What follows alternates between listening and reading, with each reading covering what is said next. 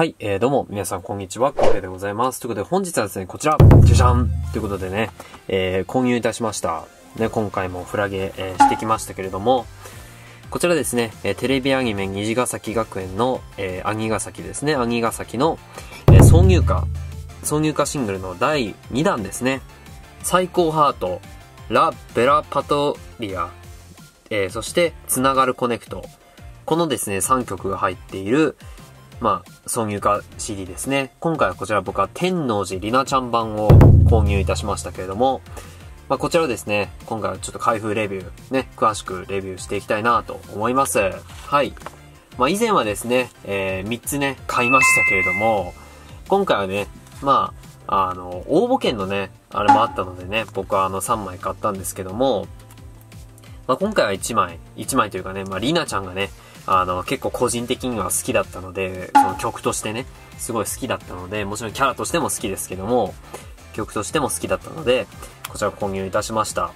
しかもね、これ曲がね、出た当初もね、すごい話題になりましたけどもね、後ろで見てもらえればわかりますけども、デコニーナさんがね、作曲してるんですよね、今回。そう、こんな感じで、つながるコネクトね、デコニーナさん作曲と書いてあります。そう、デコニーナさんね、無敵級ビリーバー以来のね、作曲となりますのでね、虹学では。そういった意味でもね、ちょっとね、このね、CD に関してはすごい楽しみでした。ということでね、りなちゃん版ね、こちら、早速レビューしていきたいと思います。表面はこんな感じですね。りなちゃんのね、このサイバーのね、世界観がね、ジャケットの絵柄として出ておりますけれども、そう、これね、ケーブルですよね、これね。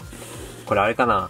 USB の多分タイプ B かな？タイプ B ケーブルかな？どうだろう？マイクロ USB ケーブルっぽい感じもしますけども、どうなんだろう？でもね、ここにね、ギザギザがあるってことはね、多分 USB の何かしらのケーブルだと思うんですけども、だから充電器みたいな感じですよね。今回のですね、挿入歌には、以前のね、あゆむちゃんの時とかと同じようにリリースイベント。今回はですね、こちらは、宮下愛役の村上夏美さん、そしてエマベルデ役の指出マリアさん、そして天王寺里奈役の田中千恵美さんと、1月中にですね、なんとか行われますけども、来年のね、こちらの抽選申し込み券が封入されております。あとメンバーカードとかも入っていて、スクスターのシリアルコードも入っております。で、表はこんな感じで、裏はですね、こんな感じですね。先ほど見せたのでね、そんなにご紹介はしませんけども。はい。では、開けていきましょう。はい、こんな感じですね。はい。こんな感じでございます。やっぱ基本的なデザインはこれあれだね。あゆむちゃんの時とかと、そんなに変わんないかな。そんなにデザインは大きく変わっているって感じじゃないですね。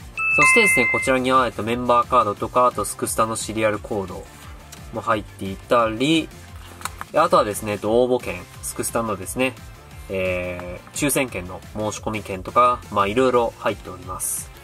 一応こんな感じではございますね。はい。で、一応ね、歌詞とかのね、部分も見ましょうか。まず左が最高ハートで、こちら真ん中がですね、ラ・ベラ・パトリアですね。そして、つながるコネクトのこの3曲ですね。はい。ちなみにですね、ラ・ベラ・パトリアっていうのは、これは、イタリア語だったかな、確か。イタリア語だったと思うんですけども、美しい国っていう意味ですよね。英語で言うとこの The Beautiful Country っていった形ですね。このラっていうのが英語で言う The なんですよね。で、ベラが、これが多分美しいって意味だと思うんですよね。で、パトリアは国、カントリーっていうあれだと思いますけども。そんな感じの意味合いがあるらしいです。僕もね、これ最近知りました。そう。エマちゃんのね、曲の世界観もなかなか好きですし、普通に愛ちゃんもね、愛ちゃんで僕結構好きですしね。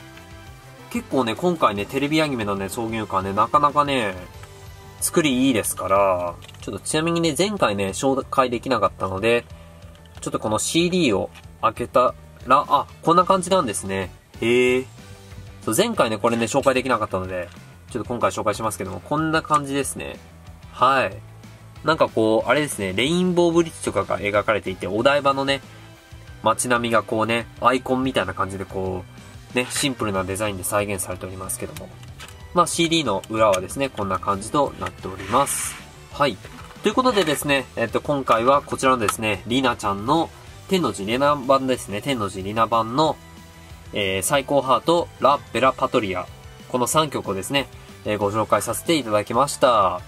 ちなみに CD 帯の方はですね、リナちゃん版なので、こちらに今書いてありますけども、さあ、コネクトしようということでですね、まあ、コネクトだからね、まあ、繋がろうっていう意味ですよね。まあ、リナちゃんらしい、いい、ね、言葉でございますけども。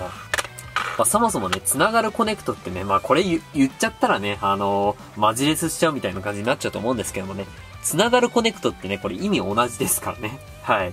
繋がるっていうのと、あとコネクトってね、コネクトってまあ英語ですけど、コネクトが繋がるっていう意味なので、まあ、和訳すると繋がるってなっちゃうんですけどもね。はい。まあ、それはね、触れないようにっていう形で、まあ、触れちゃいましたけど、まあ、そんな感じで、ご紹介させていただきました。ぜひね、皆さんもね、こちら購入してみてください。なかなかね、僕もね、これいい曲だったと思います。まあ、コメント欄とかでもね、ぜひね、皆さん聞いた感想とかね、書いていただければと思います。もしですね、この動画いいなと思いましたら、グッドボタン、高評価です。あと、チャンネル登録の方もよろしくお願いします。ではですね、また次の動画でお会いいたしましょう。以上、浩平でございました。バイバーイ。